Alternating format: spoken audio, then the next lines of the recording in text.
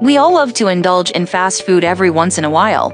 Did you know that eating it regularly can affect your liver? Studies show that regular consumption of fast food can lead to nonalcoholic fatty liver disease. Researchers at the University of Southern California's Keck School of Medicine in Los Angeles conducted a study and found that obese and diabetic patients who get 20% or more of their daily caloric needs from fast food have higher levels of fatty liver than others. Even those who were not obese or had diabetes had moderate increases in liver fat if they made up to a fifth of their diet from fast food, the researchers said. A healthy liver normally contains less than 5% fat. Even if the level of fat increases slightly, there is a possibility of non-alcoholic fatty liver. Many people think that eating fast food once a day is not a problem, but the report warns that if this is less than a fifth of their daily calories, they should consider their livers at risk. 52% of those surveyed eat some form of fast food. Of these, 29% get a fifth of their daily calories from fast food. An increase in the level of fat in the liver of this 29% was recorded. In the last 50 years,